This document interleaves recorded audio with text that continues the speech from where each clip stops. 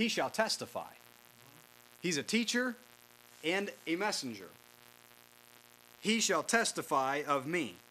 The Holy Spirit is the ordained of the Father to be the custodian of the truth of the Son of God. He shall testify of me. The Comforter gives a testimony of Jesus. And he comforts by that testimony. That's what comforts. Right. He shall testify of me, and you'll be comforted. The apostles were filled with sorrow because Jesus was leaving. But now Jesus says, I'll send you another comforter, and he shall testify of me. And we know that the apostles saw much more of Jesus after he left than he did when he was here. The Holy Spirit doesn't comfort anyone by telling them about them. The Holy Spirit comforts them by telling them about him. That's the comfort. There is no help like the help of knowing Jesus. I thought of the book of the Fox's Book of Martyrs, of all the testimonies of brethren who lost every other comfort but Jesus, because they couldn't take that comfort from them. They took everything else from them, and they would not have traded the Comforter to get all the other comforts back. In fact, they didn't. That's why they died. Paul called this knowledge, the knowledge of Jesus, in Philippians chapter 3, he called it excellency. Nothing else was comparable. Excellency. Moses considered the reproach of Christ greater riches than the treasures in Egypt. Now, both Paul and Moses could have had another sort of comfort. Paul left his position in Jewry, which was, by another standard, was very comfortable. Moses left his position in Egypt, which by their standard was very comfortable. They both, in light of knowing Jesus, and of course, we know that in Moses' case, it was in a prophetic way. It was in looking forward. That Moses didn't use the name Jesus, but he was, by faith, he was seeing Jesus. Both of them threw off one comfort for another comfort. The Comforter shall testify of me. Paul and Moses both stand as examples that knowing Jesus does in the heart what nothing else can do. Amen. What else would have convinced Saul to leave what he had? What else would have convinced Moses to leave what he had?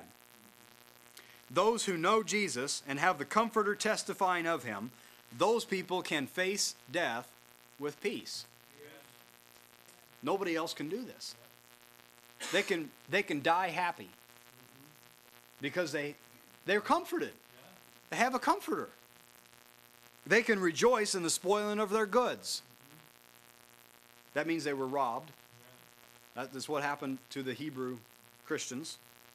They can count their life not dear unto themselves when they have the Comforter testifying of Jesus. They will have a peace that passes all understanding because they have the Comforter testifying of Jesus. Now, it's not possible to know Jesus without the ministry of the Holy Spirit. Without his testimony, Jesus is not known. There is no other source of revelation. Amen. Without knowing Jesus, comfort can only be simulated. A person may be able to be calm without Jesus, but they cannot, in the truest sense, be comforted without Jesus. Without knowing the Prince of Peace, can there be peace? Without knowing the Good Shepherd, can there really be leading? Without knowing the High Priest, is there really an advocate? See, the Comforter comforts by testifying of Christ. If you do not know that you're accepted and approved and received of God, there cannot be comfort. If you do not have the leading of the Good Shepherd, leading you in and out to find pasture, there will be no comfort. Without knowing that he, Jesus, as a high priest, takes up your cause and stands and speaks in your behalf, there cannot be any comfort. Without knowing the way and the truth and the life, There is no comfort to be had. What torment could the father of lies subject us to if we are ignorant of Jesus? Well, Satan can just pick his torment. For those who are unaware, for those who do not have the comforter to testify of Christ, then Satan, he takes them captive at his will. That's what Paul said to Timothy. Take them captive at his will. Now finally, the fourth and final is the text that Judah read for us, John 16:7. Nevertheless, I tell you the truth, it is expedient for you that I go away. For if I go not away, the Comforter will not come unto you. But if I depart, I will send him unto you. Now, after this somewhat lengthy discourse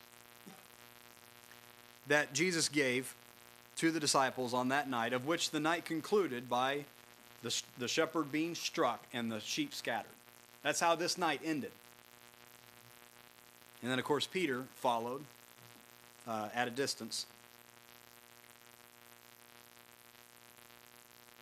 But Jesus says, it is expedient for you that I go away.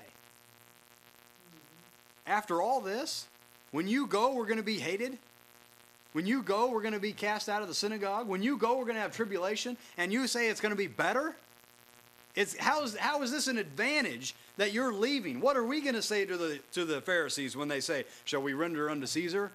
Shall we pay taxes unto Caesar or not? What are we going to say when they bring a sinner and say they were caught in the very act and the law says they should be stoned? What are we going to say? But it was better.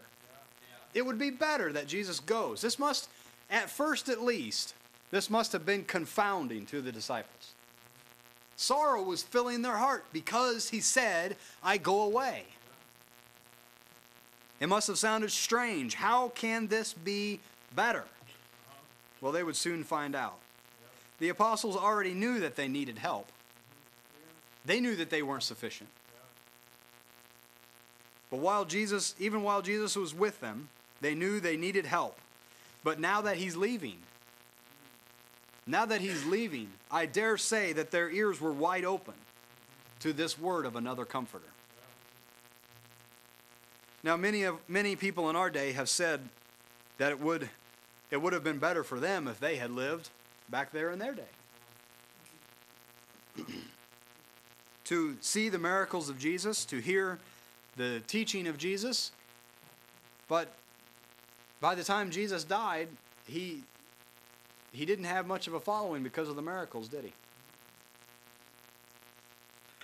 It's better for us that he went away. Amen. Not just for the 12 apostles. Amen. It's better for us.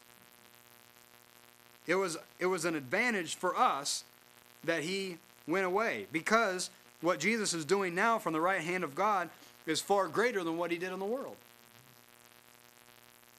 The multiplied bread is nothing compared to being born again and having life more abundantly.